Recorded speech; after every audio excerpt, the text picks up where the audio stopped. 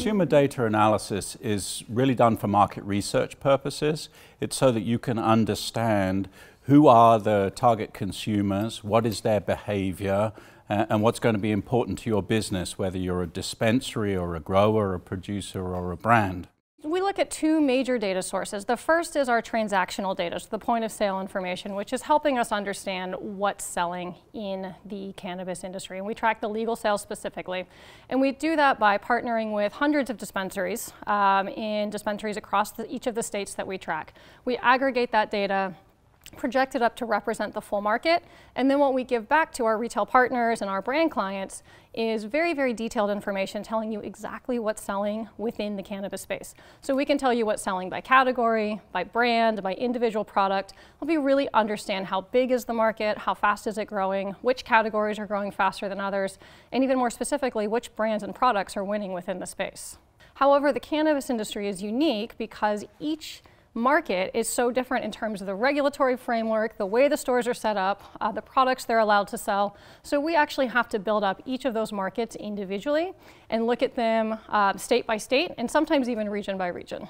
We give you insight about what is selling in your dispensary down to the category, product, item level, individual brands and all the rest of it. But we also enable you to compare that data to the overall trends in your state as well, so that you can see that concentrates are 28% of my sales, but they average 26% in the state. So I'm doing quite well with concentrates. But with edibles, I only have 12% of my sales in edibles. And in fact, the state average is 15%. So then you can dive inside the edibles and try and find out what is it that I'm not carrying that's selling really well in the rest of the state that would boost my overall sales and increase my customer loyalty. Specifically, dispensaries can use the data to better assess the products that they sell in their stores. So understanding what is selling across the entire market helps them be more educated in making sure they have the right product assortment. So the right value tiers of products, from budget to mainstream to luxury and premium type products, but also across different categories, what's on the shelves. One of our products, we just considered it a lost leader. We were making it to, it sold, which was fine, wasn't massive selling, and then when we got into Green Edge, we realized it's the second best selling product in that category. And we were like, okay, we need to ramp this up. Develop the product more, make more varieties of it, and it's just exploded since then. So for dispensaries, of course, it's becoming competitive. There's another store somewhere in your vicinity that is also carrying cannabis products.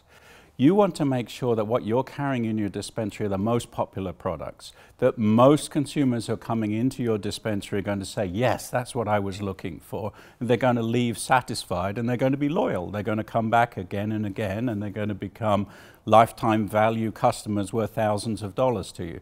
What you don't want is for them to come into the store looking for a particular product because they heard about it or a friend told them or something, or they saw a little bit of advertising, and then they don't find it, and they're disappointed, and then they leave. In a nutshell, it's category management, right? It's making the most of the real estate on your shelves. So if there's, one of the best examples is, say, right now in the cannabis industry, at least in California, everyone is just going with your standard 100% markup, right? Especially for your packaged products. What if you could charge $5 extra for that product? I mean, that's $5 that you're leaving on the table for every item sale. One of the things that we use Green Edge for is determining what the market will bear on pricing. So we come out with a new product. What will the market bear? What's a price that will make it competitive and that it moves off the shelves? We take that information and use it smartly about the future, and then we also grade ourselves on the past. How did we do? Consumer research is essentially understanding everything there is to know about the cannabis consumer. And we like to look at it from a 360-degree perspective. So we do that by looking at two main data sources. The first is transactional point of sale data. And when you look at that data long enough, you start to ask yourself a couple of additional questions, one of which is, well, who is that cannabis consumer? And why are they making the purchases that they're making? And that's where our second data set comes in. And that's our quantitative consumer research data. In the quantitative consumer research data, looks at the consumers from a very holistic perspective to understand who they are from a demographic, from a psychographic, their attitudes, their behaviors, and essentially why they're consuming cannabis. In the consumer research that we do at BDS Analytics, we split the world into consumers and non-consumers. And how we do that is identify who is a past 6-month consumer. And then we identify those non-consumers and split them between acceptors and rejectors. And acceptors are people who are open to consuming but don't currently. Rejectors are not open to consuming, nor do they consume currently. And so thinking about that total pie, and this is among adults 21 plus. So again, we're always talking about legal cannabis. We can break out those 3 groups and really identify who those people are, not only demographically, but also attitudinally and behaviorally. And that's really essential to get beyond just basic demographics. So what we know about the current cannabis consumer is that they're both male and female. Their average age of about 42. And this is in the 4 core legal state markets. So California, Colorado, Oregon, and Washington. We know they are employed full-time. They enjoy the outdoors. They're very social people.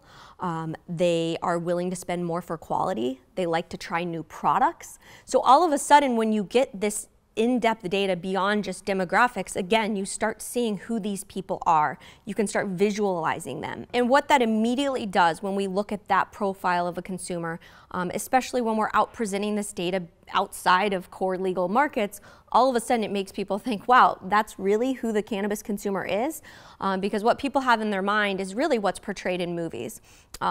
At least outside of our core legal markets, they identify a cannabis consumer, you know, especially some of those in other states that think of it as the Wild West. They think of 21-year-old wearing a tie-dye, living in their parents' basement, you know, high all day, laying on the couch, not living out a full life, not being social, not being a productive member of society. And everything we're seeing about who a cannabis consumer is really debunks that belief and that understanding that stoner is who it is. And really, that stoner stereotype is truly the outlier as we think about cannabis consumers. An interesting thought we observed here is that as there is an older consumer going into a dispensary these days, typically the bud tenders are young.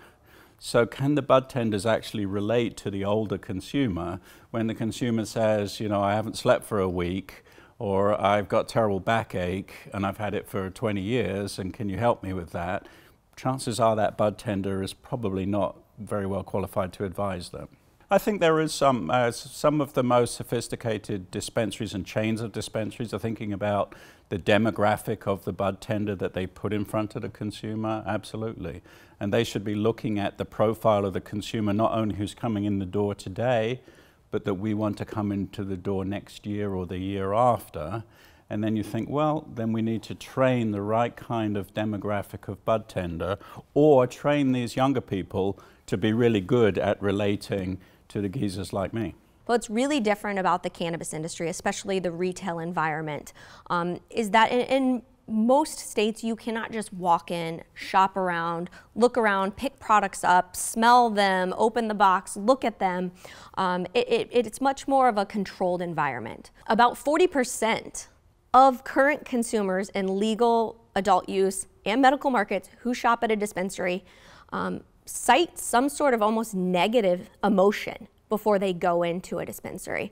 Again, that's 40%. That doesn't mean all the time they feel that way, but intimidated, anxious, concerned. There's a lot of emotions there that people are feeling, and some of those people are also feeling excited, and that's a positive emotion. The hurdle currently with the current dispensary model is for those consumers or those acceptors who aren't currently consuming but open to it, there is a little bit of intimidation, a little bit of fear of walking in that door and what's going to happen once I'm inside. And then when I'm inside, am I going to feel stupid? Am I not going to ask the right questions or understand enough? And what's really essential is making those people feel comfortable to ask questions and comfortable in the environment. Cannabis is different from many other types of retail, and in some ways it's also very similar to other types of retail. I see a lot of similarities between retailers, specialty retailers in the ski industry, for example, and specialty retailers in the cannabis industry. For one thing, they have a very similar stereotype customer base. If you think of that young male, what we like to call enthusiast consumer, he looks very similar in the cannabis shop as he does in the ski shop. And interestingly enough, Your average bud tender is very similar to your average ski shop employee in that they know how to speak that language. They know how to talk to that fellow core enthusiast who already knows about strain names and species names and types of products and delivery mechanisms. And both of those two different industries have a similar challenge in reaching beyond that core consumer, that core young male stereotype consumer, and finding the rest of your consumer base, what we like to call growing the pie. And the challenge is making sure that you are training your staff and also understanding from a marketing and branding perspective to make sure that you're taking the effort to understand and reach out to those other consumer groups who, quite frankly, are probably going to end up being a larger percentage of your overall consumer market.